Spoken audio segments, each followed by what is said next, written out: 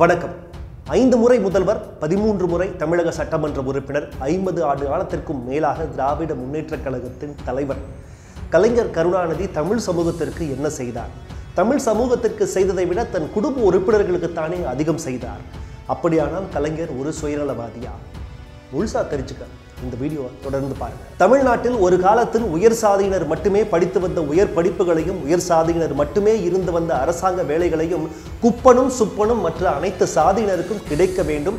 ஒன்றே குலம் ஒருவனே தேவன் என்ற அண்ணாவின் சிந்தனைக்கு ஏற்ப இவர் முதல்வரானவுடன் 69% இட ஒதுக்கீடு என்பதை கொண்டு வந்து சமூக நீதியை நிலைநாட்டிய கலைஞர் கருணாநிதி நிச்சயம் ஒரு சுயநலவாதி தான். மனுஷன் ஒரு வண்டியில வச்சு இழுத்துட்டு போறது என் நாட்டில் நடக்கிறது எவ்வளவு பெரிய கேவலம் என்று நினைத்து உடனடியாக கை ரிக்ஷா அத்தனையும் ஒழிச்சு ரிக்ஷாக்களை தமிழகத்தில் அறிமுகப்படுத்தி அத்தனையும் இலவசமாக கொடுத்த கலைஞர் கருணாநிதி நிச்சயமாக ஒரு சுயநலவாதி தான். பொம்பளை பிள்ளைகளை தான் படிக்க வச்சு கல்யாணம் பண்ணி கொடுத்துறோம்ல, அப்புறம் எதுக்கு உங்களுக்கு சொத்து அப்படின்னு தமிழ்நாட்டில் ஒரு காலத்தில் கேட்டுட்டு இருந்ததை மொத்தத்தையும் மாற்றி 1988 இந்தியாவிலேயே முதல் முறையாக தந்தையின் சொத்தில் பெண்களுக்கும் சம உரிமை உண்டு அப்படின்ற ஒரு மாபெரும் சட்டத்தை முதல் முறையாக ஏற்றி காட்டியவர் கலைஞர் கருணாநிதி.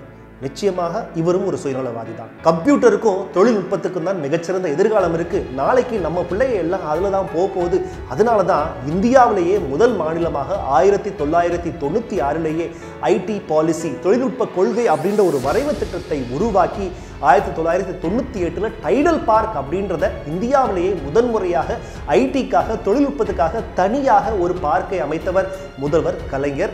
நிச்சயமாக இந்த மாதிரி பின்னாடி வர்றதை முன்கூட்டியே கணிச்சு இன்னைக்கு ஐடி அப்படின்ற ஒரு உலகம் இன்னைக்கு இந்தியா முழுக்க பரவி இருக்குன்னா அதற்கு முதல் விதை போட்டவர் இந்த கலைஞர் கருணாநிதி. நிச்சயமாக இவரும் ஒரு சுயநலவாதி தான். கல்வி மட்டும்தான் இந்த சமூகத்தில் எல்லாரையும் ஒரே தராசுல நிற்க வைக்கும் அப்படிங்கிறத ஆணித்தரமாக எண்ணி பிற்படுத்தப்பட்டவர்களுக்கு இடஒதுக்கீடு, தாழ்த்தப்பட்டவர்களுக்கு 16% உயர்த்தி இடஒதுக்கீடு, முஸ்லிம்கள் கிறிஸ்தவர்களுக்கு 3.5% இடஒதுக்கீடு மற்றும் கிராமப்புற மாணவர்களுக்கு இன்ஜினியரிங் டாக்டர்ல தனியாக 15% இடஒதுக்கீடு. அது மட்டும் இல்லாமல் முதல் தலைமுறை பட்டதாரியாக இருந்தால் நீங்கள் காலேஜ் வரைக்கும் இலவசமாக கல்வி, பெண்களுக்கு இலவச கல்வி, எல்லாரும் நிறைய படிச்சு பெரிய ஆளா வரணும் அப்படிங்கிறதுனால அனைவருக்கும் 12ஆம் வகுப்பு வரை இலவச கல்வி, இலவச பஸ் பாஸ் அப்படின்றத இன்னைக்கு நானு, நீங்க, உங்க அப்பா இல்ல எங்க அப்பா எல்லாரும் ஏதாவது ஒரு அரசாங்க வேலையிலையோ எங்கேயாவது ஒரு இடத்துல வேலை பார்க்கணும்னா அதற்கு உண்டான விதை கலைஞர் போட்டது.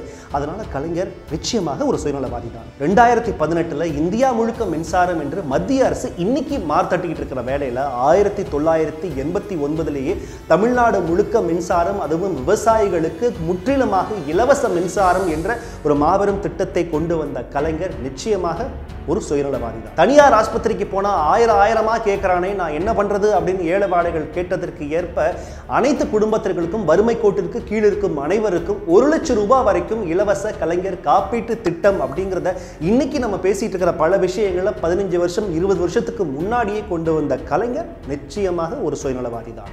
உயர் சாதியினர் மட்டும்தான் கோவிலில் அர்ச்சகராக ஆக முடியுமா?